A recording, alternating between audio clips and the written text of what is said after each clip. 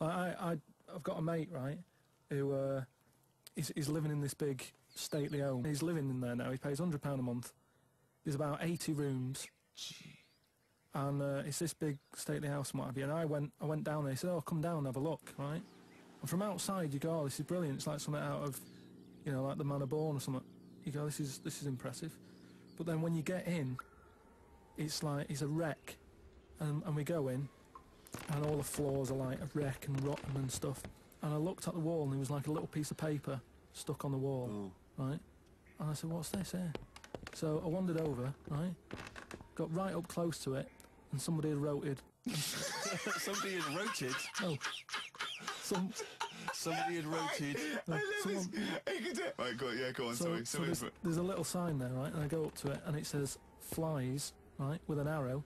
Flies, like, flies this way, right? I think that's a bit weird. So I follow the arrow, right?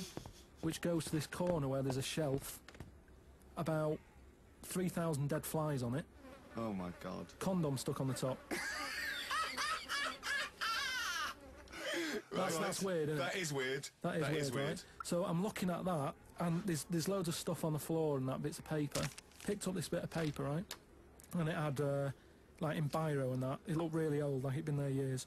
And it had something like, "Need nappies, dummy," right? Blankets, blah, blah, all this, like, all stuff for, like... And I turned it over, right, and it said, "None of this now needed, baby dead." Right. Now that's weird, isn't it? Now that's what I'm talking about when you get a bad vibe. You go, that's who's been in here. It's bad vibe. It's just based on the fact that... Your mate's in charge. Yeah, that's terrifying.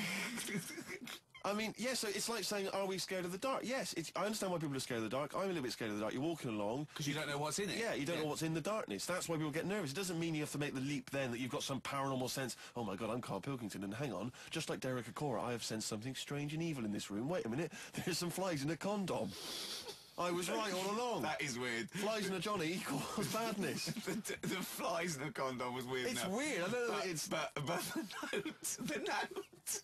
Yeah. I just think of his face when he saw that, reading it by torchlight. He must have been terrified. It's a bit odd, isn't it?